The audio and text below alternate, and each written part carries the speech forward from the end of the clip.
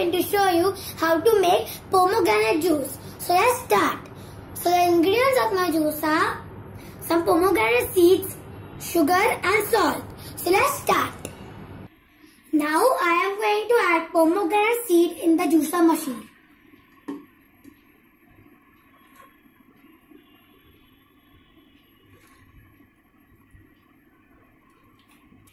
Now transferred all the seeds in the juicer, I am going to start it.